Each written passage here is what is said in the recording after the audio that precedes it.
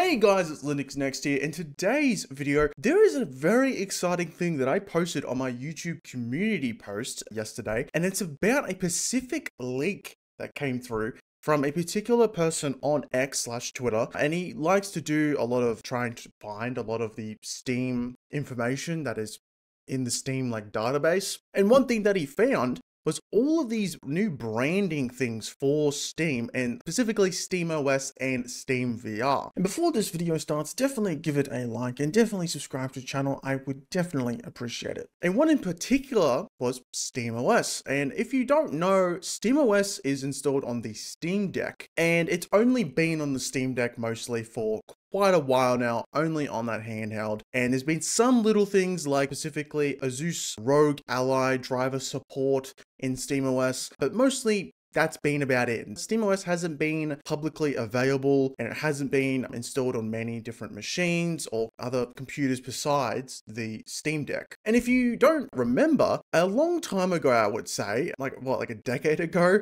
SteamOS used to be a thing where there was these SteamOS machines. You could buy, I remember you could buy a Alienware branded one. If we do search up SteamOS machines, and there's been plenty of videos about this with SteamOS machines, but I was like, I remember seeing this in storefronts back in 2012 or something like that, or 2013.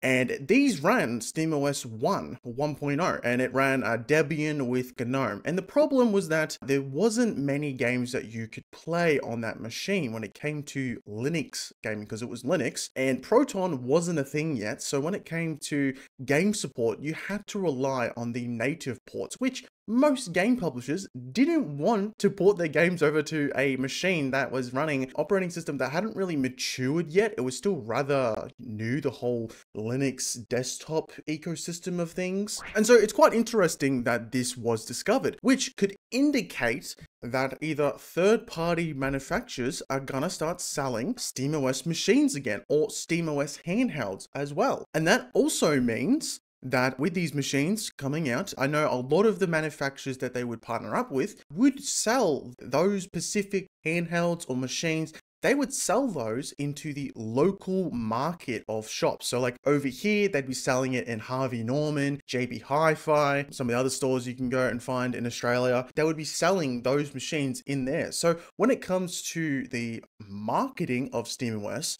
it could get really big because of all these third-party manufacturers start selling their machines with SteamOS pre-installed in it, which means Linux gets a bump in market share. And then also, one other person said in the comments on that YouTube community post that I did, maybe even laptops could start pre-installing SteamOS, because there is a desktop mode in SteamOS. You just need to click the exit button, I think it is, or the power button, and then you go exit to desktop mode or switch to desktop mode, and it just boots into a KD Plasma desktop, and you can use it like a regular desktop. So that also could mean that drivers could get really good when it comes to laptop support because of SteamOS being pre-installed on those laptops in those stores. Now, that's a bit like that whole situation I just explained might not happen. It may just be the SteamOS machines first and then maybe laptops later, but it's very awesome to see this leak that was discovered. Also, there was SteamVR. So probably SteamVR is probably going to get better. I heard there was another leak where there was some SteamVR controllers, some new ones,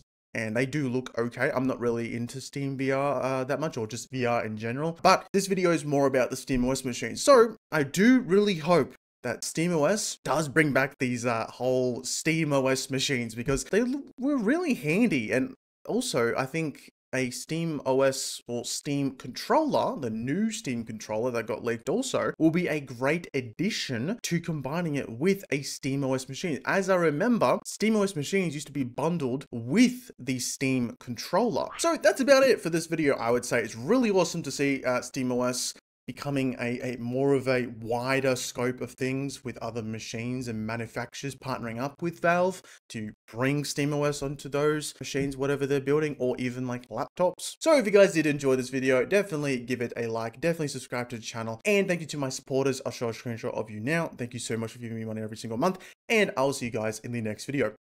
Peace.